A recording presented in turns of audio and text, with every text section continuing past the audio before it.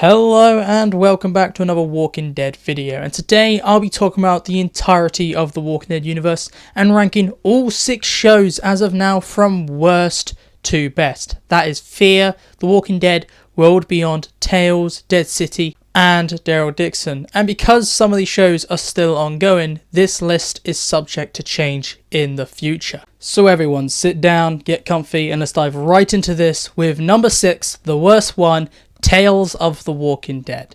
And this show looks like it's actually been cancelled silently. Like, we're getting no hint at a season 2, and they're now talking about a different show. And that really sucks because it means Tales has no chance to improve. We have 6 episodes for Tales, and only one of them provides what we actually wanted. Everyone was going to Tales really wanting this what if type of show, or a show which brings back beloved characters and we get to see them one more time in an origin story for them. That's what we wanted for Tales, but we didn't get that. Instead, we got this show which introduced ghosts and Groundhog Day and just broke the law of the Walking Dead universe. The one episode we actually got this origin story for a character was for Alpha, but it rewrote episode 2 of season 10 and it just broke the law. This show was just very badly written, very badly made, and it just deserves to be at the bottom of this list. Moving up to number 5 is The Walking Dead World Beyond, and this was a mini-series of only 2 seasons. The problem with this is that the cast isn't very good. Season 1 is about this road trip across America with these characters, these all children, 10 years into the apocalypse, trying to head from the Midwest all the way to New York State. And it is just terrible. The acting's bad. The characters are dislikable. Iris is one of the most dislikable characters in the Walking Dead universe for me. And she is just so annoying. The show only gets good in its back half of season 2 when they introduce Jadis and you get a lot of CRM stuff. And this has some really smart villains. Jadis is a great villain in the back half. However, the point of the show was to set up the Rick movies, and now the Rick movies are cancelled. This show became pointless. And what did we get? We got a season of just grinding our teeth, unable to watch because these characters are so annoying, and a second season which was meh in the back half, and by the time of the final episode, it just didn't feel like a series finale. This had so much promise, but failed at almost every single point, other than making Jadis a likeable character, which was she was completely dislikable in The Walking Dead. Number 4 for me is Dead City, and the reason why it's just so low for me is because this show is just pointless. Maggie and Negan's story was done at the end of The Walking Dead. Their arcs were completed, and I really liked where they left off the characters. However, Dead City just reboots their characters to the start of season 11 again, and it is just pointless. The show looks cheap at times. I like the intro, but I dislike the way the show looks. It's too dark, the neon lights just annoy me, and for a Maggie and Negan show, Maggie has no impact on the story. After season 1, I feel like she shouldn't be in season 2. Maggie is really underused and really annoys me, and she's almost villainous in this season.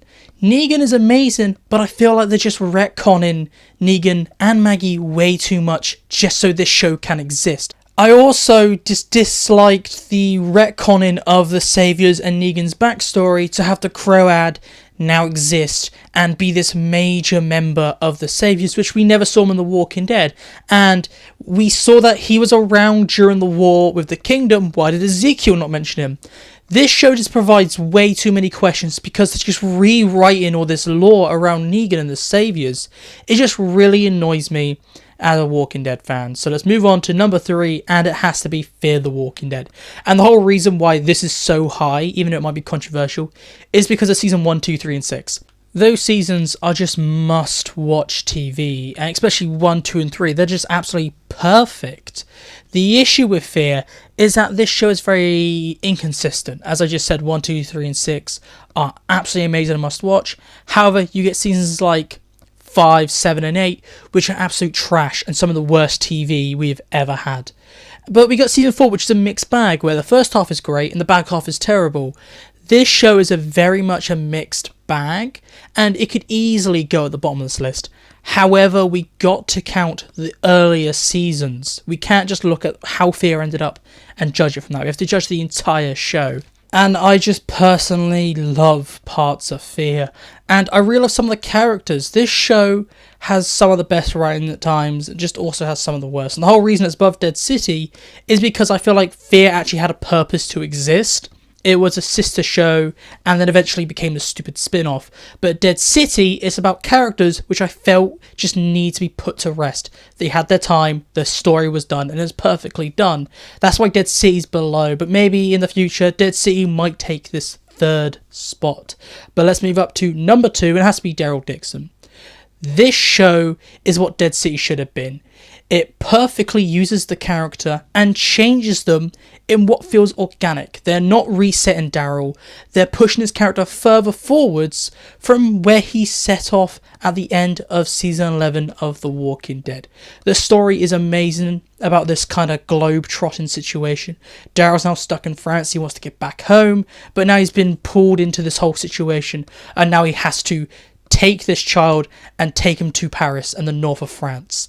It is amazing. It might be very similar to The Last of Us, but it is a trope, and the trope works in this show.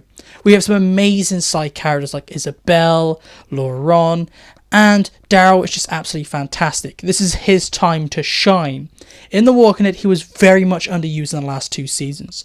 But in this show, we get to see Daryl's slightly funny side, his caring side, and we get to have more about Daryl's past unravelled to us. This show is just absolutely perfect and easily takes this number 2 spot. But moving on to number 1, and no surprise, The Walking Dead. This show was the show you had to watch in the early 2010s. You had to be on The Walking Dead. It was the talk of TV. Like, you'd be like, Walking Dead, Walking Dead, Walking Dead. Those first 6 seasons are just absolutely perfect. It had the drama, the action, the scares. However, we have to talk about 7 and 8, which were the downsides of The Walking Dead. Just turned into a random action show, not this character drama show. And then it found it again with season 9 being this absolutely amazing season, and then it just tapers out again. The Walking Dead is this weird quality roller coaster, but majority of the time, this show is a must watch. It has some of the best acting on TV. Like, you have actors like Andrew Lincoln, Norman Reedus, Melissa McBride. There are some absolutely amazing actors on this show, and that really carries you through the down parts of this show. And there's a reason why this is number 1. This show was so good, it's got 5 going on 6 spin-offs. And that is it for me today. So please tell me down below, do you agree with my list or do you disagree? And if you disagree, what are your rankings for all the shows in the Walking Dead universe? So goodbye, peace out, and I'll talk to you later.